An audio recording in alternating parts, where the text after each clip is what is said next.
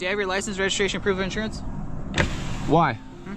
Because I need to properly identify you. You're not identifying me. I am identifying you. You're not going to identify me. I'm going to identify you. No, you're not. Can you lower your passenger window? Nope. You parked here with no lights on. So why can't I park here? Sir, this gentleman needs your license. It's not happening. Not happening. Give me your supervisor. We're gonna pull you out of the car. If That's fine with me. Okay, let's do it.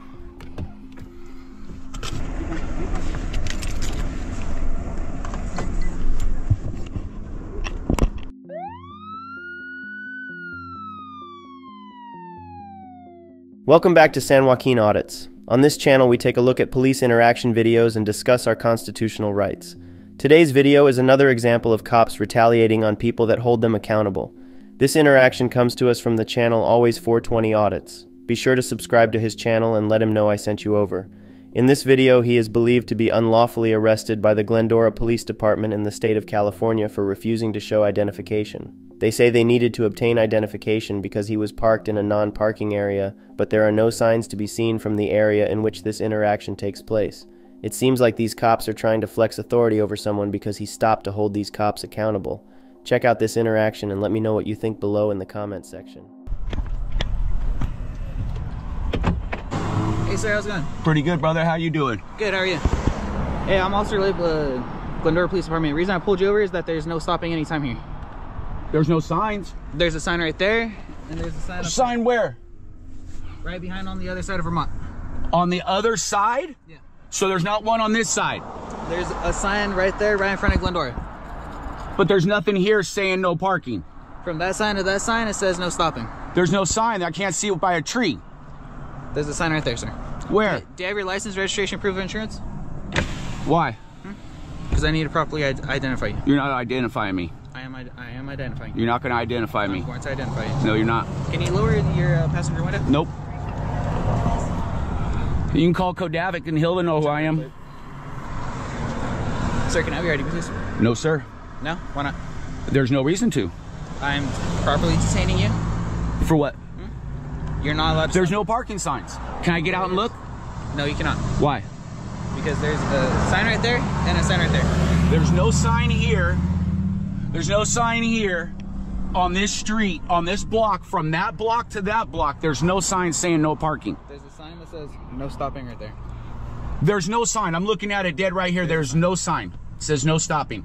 You guys were parked here, which I got you on film, with no emergencies on. That's fine. So why is that fine? I was consensually contacting somebody. But you didn't have emergencies on, so it's not a consensual contact. You have to have emergencies on if you're doing due diligence in your job. I know that because I've got 70 years of law enforcement, and one of them's a fallen officer in my family. Okay. So I know it. Okay. So then you know that you need to properly identify yourself. Not if I haven't done anything wrong. You are doing something currently wrong right now as we speak. No, I'm not. There's a no stopping anywhere sign. There is no stopping sign within visibility. If it's covered by a tree, that's on your guys' city to uncover it by a tree. Which that is covered by a tree where I'm sitting. As we can see here, there is no parking signs. The only sign you can see from here where I'm parked is the village. So give me your supervisor. Let me have your supervisor. I'm not getting my supervisor. Give me your supervisor now. I'm not getting my I'm not doing this. Give me your supervisor. I'm holding you guys accountable, and you guys want to do turn around and try to mess with me. So nope. Get your supervisor. I'm not saying another word. Fifth Amendment, Fourth Amendment, First Amendment, 14th Amendment, 8th Amendment, 242, 241, 1983. Okay. I'm not trying to mess with you, sir. Hey, all I'm doing was watching to make sure you guys weren't doing anything to that homeless lady. That's all I was doing. If you guys don't want to be held accountable, Nothing's wrong with that, but you gotta park your vehicle legally. but there's nothing here saying no parking. There's a sign up there, there's a sign up there, and you're blocking the roadway, clearly.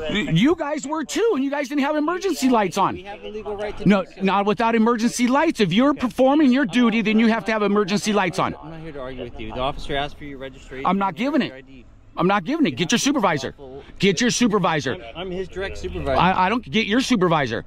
I've got 70 years. I got 70 years of law enforcement in my life. My mom, my dad, my stepmom's a fallen officer. I know exactly what I'm doing. I'm sorry to hear that. Like I told you, sir. My condolences. I'm extremely sorry for the lawsuit. I'm not worried about that. You don't have to be sorry. It happened a lot of years ago, and I didn't say that. Sorry. Thank you very much for saying sorry. Okay. But I am not giving my ID up because I was sitting here making sure you guys were not messing around with the homeless lady. There's no parking signs right here. There's nothing visible. You have to have it visible.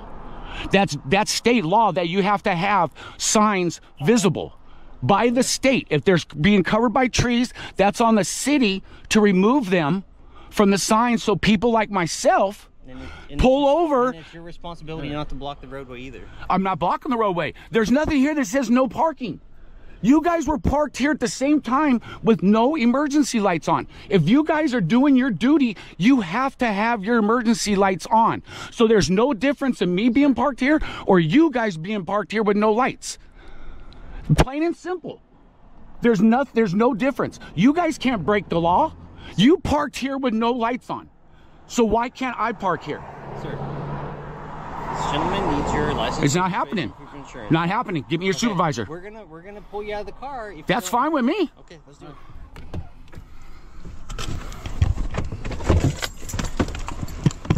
Come out. Put your hands behind your back. You could just leave all that in the car. You're not gonna stop me from fucking Well, we're gonna put you in handcuffs. So we're gonna take this out of your hand now. Drop it. Why? Put your hands behind your back. You can get my ID right there. Okay. I want your supervisor. I told you I'm here. Haven't done nothing wrong. When I asked you for your ID, I haven't done anything wrong. I told you. Dude, you guys were parked here too. That's all I was doing, is you guys were parked here too. I was just watching you guys. My wallet's right there. All right, come over here, sir.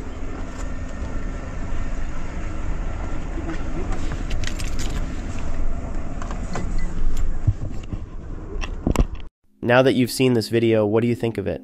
To me, it seems as if this incident appears to be less about enforcing a parking violation and more about an attempt by these officers to flex their authority over someone who dared to hold them accountable.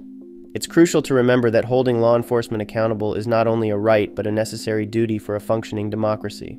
The United States was founded on principles of government accountability, with the very essence of the First Amendment being the protection of free speech, particularly when it comes to scrutinizing those in power.